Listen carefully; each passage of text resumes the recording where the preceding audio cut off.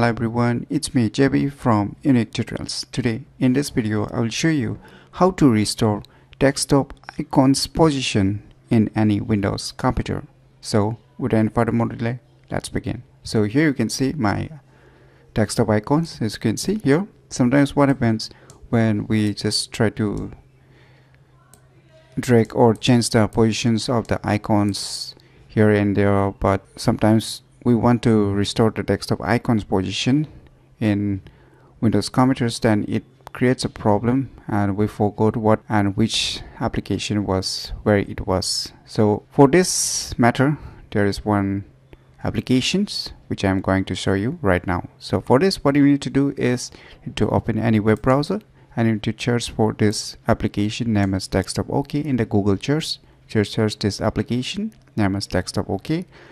Once you search this application, you will see a tons of websites, and the first option you are seeing, its official website by softwareok.com. Just click on it. Now here you will see its website. So here you can see on the top, download. Just click on it. Now here you will get a tons of options to download. You can download zip file, installer file, installer 64-bit. If your Windows computer is having a 64-bit, then I will highly recommend you to download a 64-bit installer, or you can just download the desktop OK 64-bit. And if you're using a 32-bit, then you can download the first and second one. So I'm downloading the third one as I'm using a 64-bit Windows computer.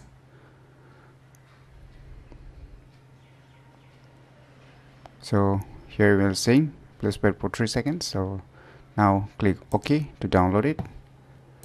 Wait for a few seconds until the downloading gets complete.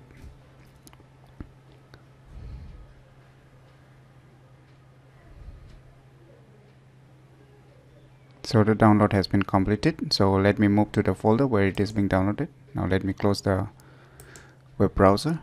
Now you can see here that it's a zip folder. Just double click it to extract this file. Now you can see here a folder. Here are tons of files here. So here you can see on the first list, installer. Just double click it to run the installer. So here you will get a tons of options. Keep it as it is. And here you can see below, on the right below, just click on install. Now it's being installed and you can see the icon here available on your desktop. So now what you need to do, say this is your default desktop icons positions, right? So sometimes what happens if someone changes your icon positions here and there and you don't remember which icon was where and where it is located. So for this, what you can do, say this is your default icon position. So you can click here. You can see on the option here, save. Just click on there. Now it will save the default position which you have set. Now let's close this program. As I've closed it, so let us close it. Let us close this. Let us exit. Now let us try to change the location.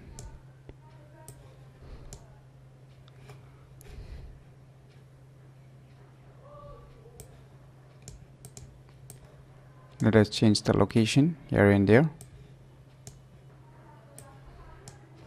So now we have changed the icon's position. Now just open that application again, desktop OK. You can see here you have saved earlier. Now above you can see here restore. When you click on this restore, you can see the icons is replaced back to the or restored back to the original position which you have set or which you have saved.